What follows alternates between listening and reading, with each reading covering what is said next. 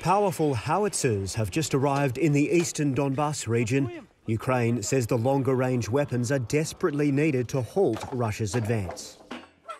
And Australia's donation of these bigger field guns is already being put to use.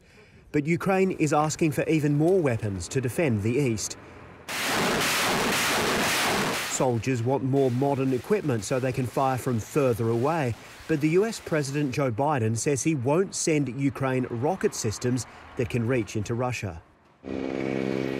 Ukrainian troops are struggling to hold on to towns and cities in Luhansk and Donetsk. If they lose, the entire Donbas region will be claimed as the Kremlin's greatest victory in this war.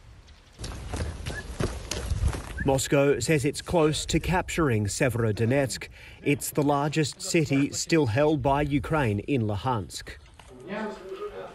For the residents of this aged care home, the war is getting closer. These women have no families to support them, and the Ukrainian volunteers won't leave them behind. They're being taken west, out of Donbas and away from danger. Close by, Russian strikes have hit an apartment building. But some, like Roman and Marina, still want to stay. So far, we made that decision, but if it gets too bad, then I don't know. We want to stay here. We want peace. We want our child to go to school here normally.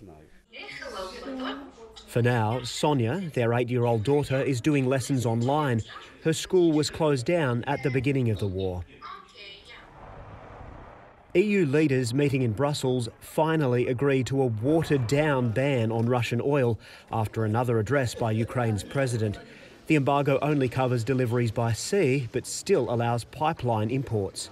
Hungary has been resisting a total ban, saying it would ruin its economy. All quarrels in Europe, which only encourage Russia to put more and more pressure on you, must finally end.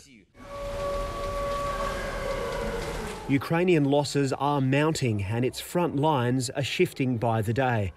Russia is using scorched earth tactics to try to take more territory, with seemingly little regard for the devastation it's creating.